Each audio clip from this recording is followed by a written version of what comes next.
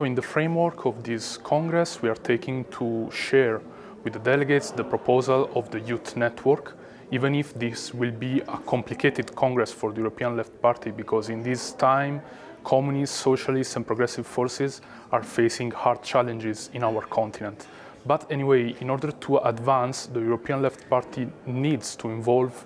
the youth issues in order to involve the youth needs, the youth desires in Europe, and also their movement, which are fighting for a society free from social inequalities and discrimination.